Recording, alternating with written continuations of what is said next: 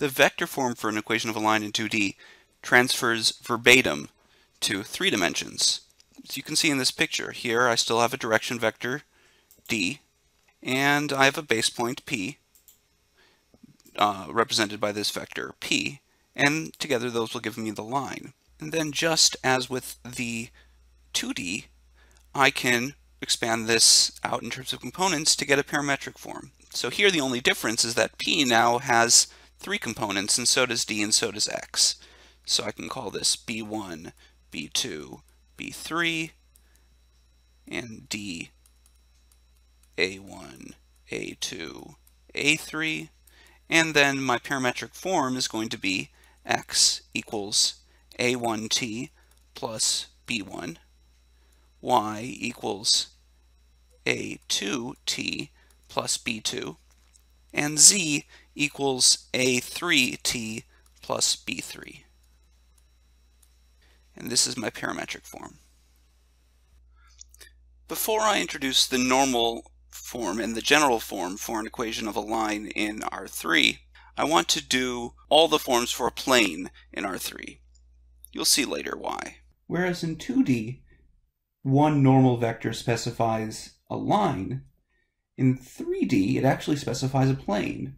So if you note here, this entire plane, all the points on this entire plane, when I look at this vector here, it's orthogonal to this vector n. So specifying one normal vector will give us an entire plane's worth of points. Just as with all the forms of the equations that involve vectors, we can expand this in terms of components to get a new form. So if I let n equal a, b, c, and if I write d equals n dotted with p, then this over here, this normal form, is going to become the general form for the equation of a plane, and that's ax plus by plus cz equals d. The next form of equations for a plane in R3 is the vector form. And this guy you can kind of see here. So here I have these two red vectors, which I'm calling the direction vectors of the plane. The idea is that every vector on this plane, when we think of them based at this base point P, can be written as a linear combination of those vectors u and v. And only the guys on this plane can be written as a linear combination of u and v when we think of the vectors as emanating from P. So writing this equation out, we get the equation, so then let's call this the vector form for the equation of a plane in R3 is x equals P, that's our base point, plus s times u plus t times v. Because remember, we're having linear combination of both u and of v. So we need two parameters. So two parameters. And then just as with the others, we can write this out to get a parametric form.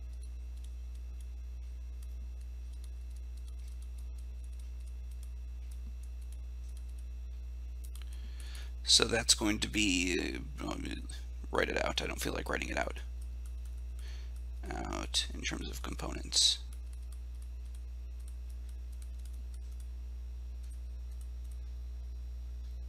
I also want to apologize for the audio quality in this video.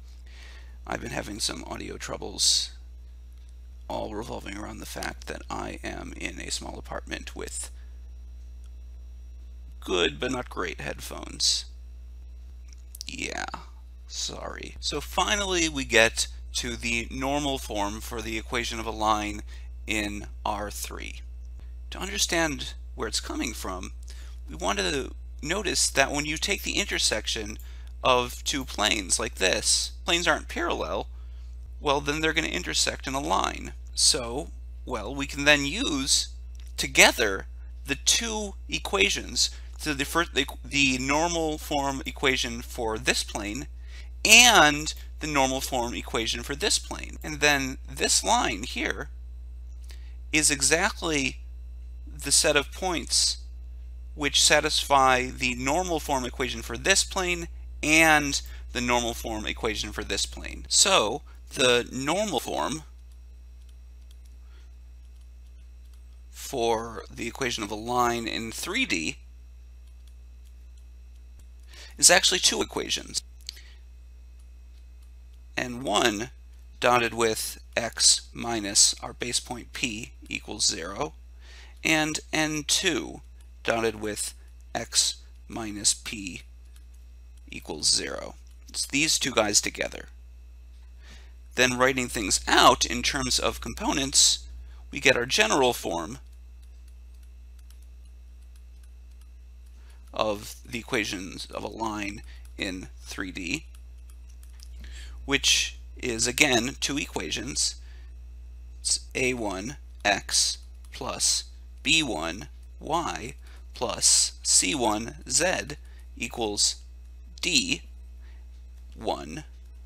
and a2x plus b2y plus c2z equals d2.